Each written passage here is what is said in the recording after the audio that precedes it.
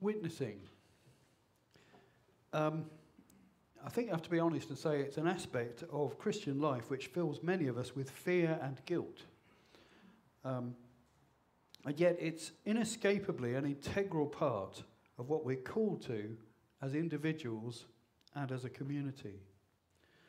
Like it or not, we are all witnesses, for better or for worse, to the glory and grace of Christ in our lives. So how can we bear witness more effectively? In what follows, I have no intention to lay a guilt trip on anyone. I'm only too aware of my own inadequacies in this area. But I do want to encourage all of us to think about how we can bear radiant witness to Christ. Over the last few weeks, we've been following a series called Authentic Community, looking at some of the joys, privileges and responsibilities of being part of church. We've been drawing on the chapter headings of Tony Marida's book, Love Your Church, which provide a handy breakdown of many key aspects of church life. So far, we've looked at the joy of belonging and the importance of welcoming, of gathering regularly, and the need to care for one another. The different opportunities to serve and the importance of honouring one another, as well as our leaders. And following on from all this is the need to bear witness to Christ. If we share in the privilege and joy of belonging to God's people, then we're also called to point others to Christ, the source of this great blessing. In the words of 1 Peter 2, verse 9, "But you are a chosen race, a royal priesthood, a holy nation, a people for his own possession, that you may proclaim the excellencies of him who called you out of darkness into his marvellous light. Once you were not a people, but now you are God's people. Once you had not received mercy, but now you have received mercy." If we're the glad recipients of God's grace, then we owe him all our worship and witness. And far from coming from fear and guilt, our witness should come from the overspill, from the overflow of our joy in Christ. If we're going to be effective witnesses, then we need to have a heart that delights in Christ. Of course, when it comes to witnessing, we don't all have to witness in the same way. Some of us may be very direct types, like Peter, unafraid to be bold and confrontational. Some of us may be more intellectual types, like Paul, able to reason and argue for the faith, although he too could be bold when the situation demanded it. We may be testimonial types, like the blind man in John chapter 9. We don't know all the answers, but we know that our life has been changed. One thing I do know, I was blind, but now I see. We may be interpersonal types like Matthew, Levi, who put on a big banquet for all his tax collecting friends to introduce them to Jesus. We may have the invitational approach of the Samaritan woman who invited everyone in the town to come and see for themselves. Or we may have primarily Tabitha's strength in serving, always doing good and helping the poor. Of course, there might be times when we're called on to use any of these approaches, but I think there's comfort in knowing that we don't have to be forced into being what we're not. Some of us are natural extroverts, others are not. But we're all called to bear witness in different ways. When we work together as God's people, we can contribute different giftings as we seek to reach out to those around us with the gospel message. Indeed, we all have something to offer. But of course, we must have the desire to tell people about Jesus. We should want to share his love out of the overflow of our hearts. You know, generally we're very ready to talk about the things that we love and treasure, the things that we revere and hope in. When Susan agreed to marry me, I wanted to tell everybody. When my favourite football player, Tony Curry, scored the ITV goal of the season against Southampton, all my friends knew about it, whether they wanted to or not. Sorry, Bruce. But we're generally very ready to talk about the things that we love and treasure, the things we revere and hope in. And that's where our passage comes in this morning. 1 Peter 3, verses 13 to 17. I'm just going to read it one more time. Now, who is there to harm you if you are zealous for what is good? But even if you should suffer for righteousness' sake, you will be blessed. Have no fear of them, nor be troubled. But in your hearts honour Christ the Lord as holy, always prepared to make a defence to anyone who asks you for a reason for the hope that is in you. Yet do it with gentleness and respect, having a good conscience, so that when you are slandered, those who revile your good behaviour in Christ may be put to shame. For it is better to suffer for doing good, if that should be God's will, than for doing evil. Here,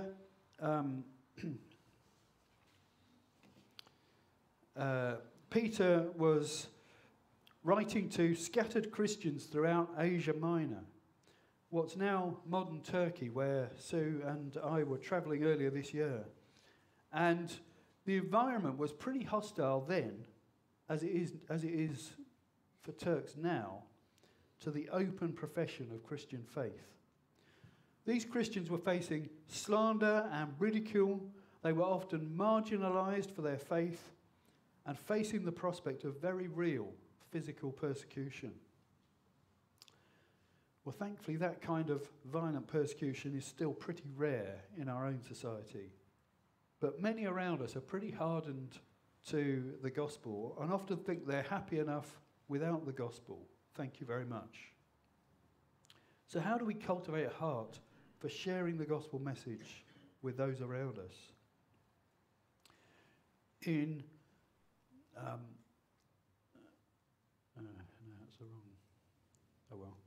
In this passage, Peter gives us 3 timeless priorities for Christian witness that remain true anywhere and any time. Firstly, Peter emphasises the importance of doing good. Secondly, he urges us to redirect our fear. And thirdly, he encourages us to be ready always and with anyone. All right, yeah. Firstly then, Peter emphasises the importance of doing good. Actually, this is an emphasis throughout his first letter. In chapter 2, verse 12, he says, "Keep your conduct among the Gentiles honourable, so that when they speak against you as evildoers, they may see your good deeds and glorify God on the day of visitation."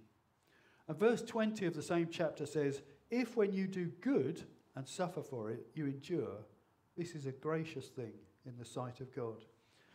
At the beginning of chapter 3, Christian wives are encouraged to submit to their husbands so that even if some do not obey the word, they may be won without a word by the conduct of their wives.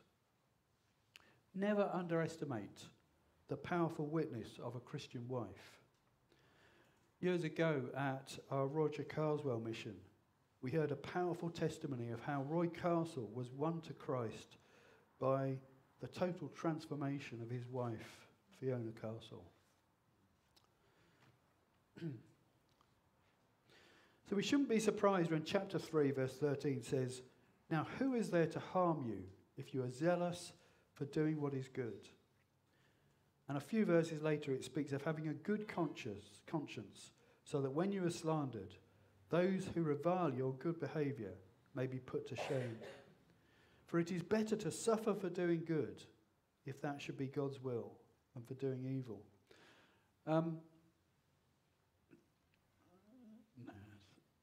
It seems to me that some Christians today seem to have withdrawn from sharing the gospel message. They can give the impression that they're embarrassed of the message of sin and salvation, of forgiveness at the cross. They sometimes talk as if it is enough just to do kingdom, to bless others by doing good deeds. Well, let's be clear. It's not enough just to do good deeds. The gospel message certainly needs to be shared verbally. How can they be saved unless they hear the message? But good deeds are certainly part of our witness. As Jesus says in Matthew 5, verse 16, in the same way, let your light shine before others, so that they may see your good works and give glory to your Father in heaven. Clearly, if we are rude and aggressive towards others, if we live inconsistently with our faith, then we undermine our witness. But living a life of love and good deeds can be a compelling witness before a watching world. To be a faithful witness, firstly, look to live an attractive life under the lordship of Christ, blessing those around you. As Tony Merida says in his book, the fruit of the Spirit, displayed in our practical actions in life, can make a tremendous impact on a watching world. It's interesting to see how a joyful, gentle, loving and peaceful person really stands out today. Let's look to serve those around us in Christ's love and the Spirit's power. Live like this, says Peter, and we can certainly provoke questions. Secondly, redirect your fear. Peter encourages us to redirect our fear. I'm sure we all know that fear can keep us from being an effective witness. It can hold you back from serving someone, from giving them a Christian book, from inviting them to a meal or a Christian event, or getting into a discussion about the gospel. It's easy to be intimidated by the fear of how people will react. And of course, we should be conscious that we're in a spiritual battle. We have an enemy who doesn't want us to speak freely about our faith. But Peter urges Christians to have no fear of them. Fear can enslave us, trap us, and constrain our actions. Proverbs 29, verse 25 says, the fear of man lays a snare. And I would suggest that most of us are subject to that crippling fear. One or two of us may be fearless evangelists. And if that's you, brilliant. Please be encouraged in that. But most of us find this really difficult. Recently, I asked my creative writing class along to the Andy Kind event, but I was surprised how difficult I found it. Just to drum up the courage to invite them to a low cringe event. It shouldn't have been difficult, but it was. Why do we find it hard to share our faith in different ways? Because we have an enemy who opposes us and because of the fear of men. But Peter says we can overcome this fear by revering Jesus more than other people. Have no fear of them, nor be troubled, but in your hearts honour Christ the Lord as holy. We need to set apart Christ as holy, to be awed by his presence, to give him his rightful place in our lives, and to delight in his lordship. When we remember the holiness and glory of the Lord Jesus Christ, it should help us to keep others in their proper perspective. It's awe of Jesus that makes us a witness for Jesus, says Tony Merida. Living with gospel intentionality means that we don't live with a spirit of fear, but rather with a humble confidence in the Lord's presence and a humble reverence before the Lord's holiness. It's out of this heart that we will engage our unbelieving friends and family with the gospel. Please note, I'm not saying that we should exchange our fear of people for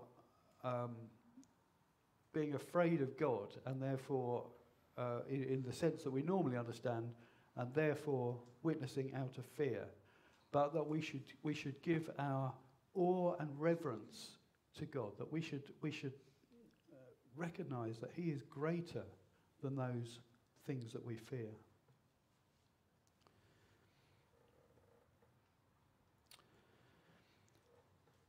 Then thirdly, Peter says we should be ready always and with anyone to be a witness to Christ's glory and power in our lives. Always being prepared to make a defence to anyone who asks you for a reason for the hope that is in you. Always and anyone. Be prepared. So often, I think we make excuses for failing to engage with those around us, but Peter calls us to be ready when people ask questions. We need to be willing to talk about our hope. We don't have to be academic experts who can win any debate. That might be nice, but it won't necessarily win anyone to Christ. But we can all have a witness, because if we're Christians, then we all have a living hope.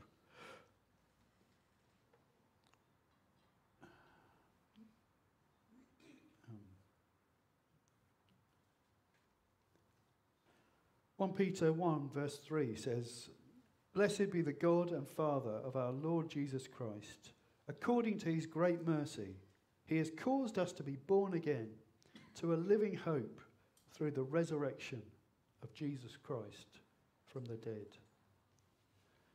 That's the hope that we have in Jesus. And remember, hope in the New Testament is not a kind of wishful thinking. It's a settled confidence in future glory. It's a hope which should energize our lives now and which should shine out in a world that so often lacks hope. Sometimes we think we need all the answers, and it can certainly be helpful to read a few books about common questions which Christians face. But it's never about winning an argument. No.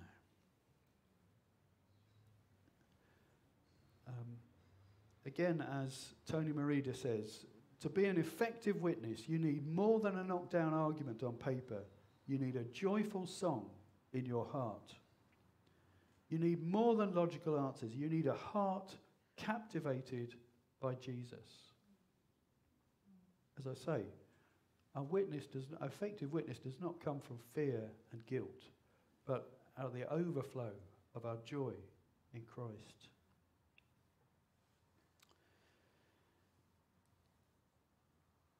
And that can be all of us as we look to Jesus and the Spirit's power. A new Christian may have no theological training whatsoever, and yet they can be on fire with contagious Christian hope. Those of us who took part in the recent Alpha course will remember just how encouraged we were by the vibrant faith of one young girl who'd only been a Christian for about 2 months, but who was absolutely on fire with enthusiasm for her Lord. Witnessing is not just for the elite, the crack troops of the Christian world. It's for all of us who rejoice in the hope of the gospel. You don't need to be an expert. Just share your testimony of what faith in Christ means to you. Non-Christians won't always understand our theology, but they can recognize love, joy, peace, and hope when it's real. It's interesting, as we read the Gospels, we see that Jesus, in his interactions with people, never uses one canned presentation of the gospel. He interacts with people right where they are. Well, it may be very useful to learn one way to explain the gospel simply. I like the Navigator's version, where they have two cliffs, man and God separated, and the cross as a bridge between, the cross of Jesus as a bridge between the gap. It can be useful to learn one way to explain the gospel simply, but don't get tied up in it. Be prepared to ask questions and answer them with gospel clarity and grace. Last year, I went to an evangelism conference at Langham Place, and I was enormously encouraged by a Jewish Christian, Randy Newman. Like me, he'd been trained to try and take people through the Campus Crusade gospel booklet, knowing God personally. But he'd always found it unnatural and difficult.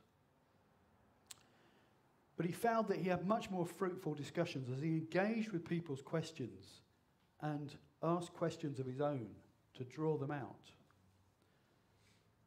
and to explore the weaknesses in their thinking. So I do want to recommend two books by Randy Newman. Unfortunately, I've left one of them at home. But Mere Evangelism, about the lessons he learnt on evangelism from the writings of C.S. Lewis, and another one called Questioning Evangelism, about the way he found asking different questions opened up fruitful and natural gospel conversations. I'll make sure I bring that book in next week. But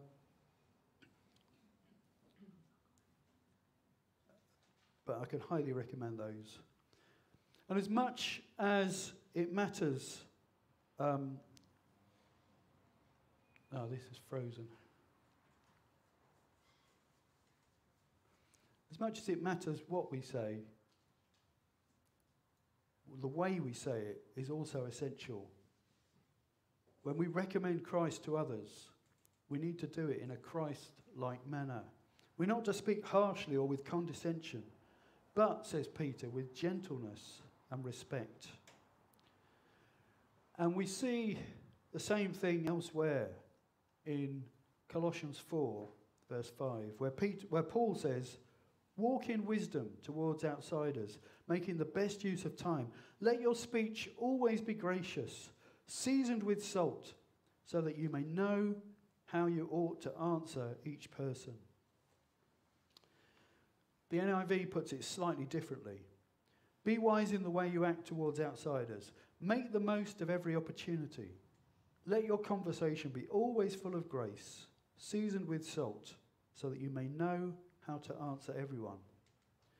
Make the most of every opportunity. I don't believe that we should force unnatural conversations, but far too often we dodge real opportunities with non-Christian friends and neighbours out of mere timidity.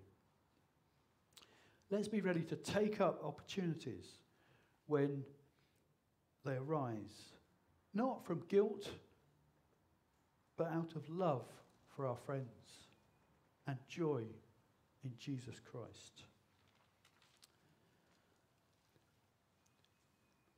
Let your conversation be full of grace, seasoned with salt, says Paul.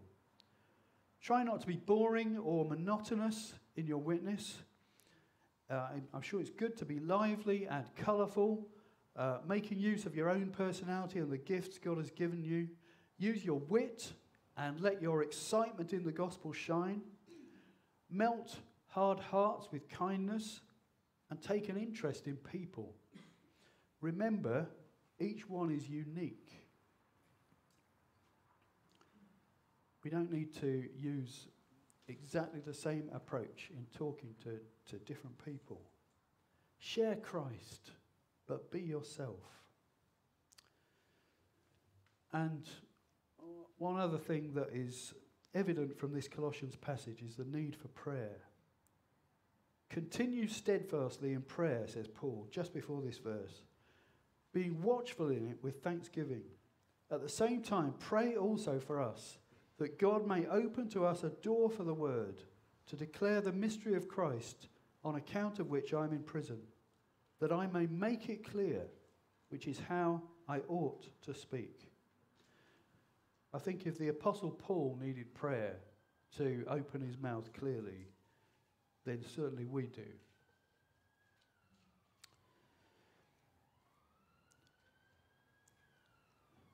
So let's be ready to shine for Jesus.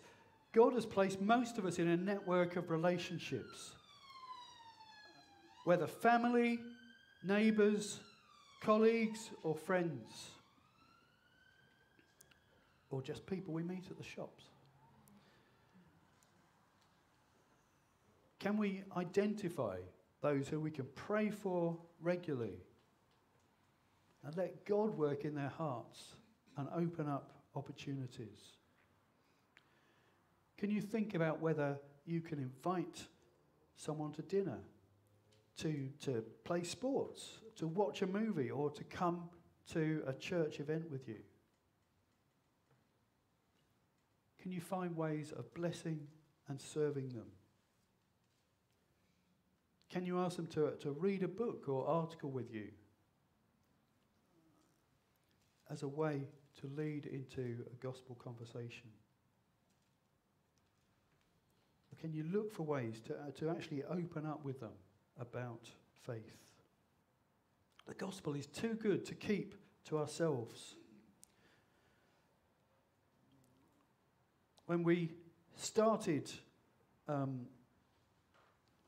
this church, we said we wanted to be a beacon of light to the whole community, pointing everyone to Jesus. So we can't keep Jesus to ourselves. The church is not a yachting club. It's a fleet of fishing boats. The light, to mix metaphors, the light needs to go out from us if it's going to reach people living in darkness. It may shine forth in different ways and touch different lives in different ways, but there needs to be that heart to reach out to others, however it's done. In a few weeks' time, we'll be delivering gospel leaflets to people in our own immediate community. We're doing like our own news sheet, but we're doing a community news sheet with gospel message, which we'll be taking out along with the invites to our Christmas services. And it would be great to see many people from the congregation getting involved in taking those out to reach as many people as we can in the community. We need to have that heart to reach out to others and to shine our light in the community.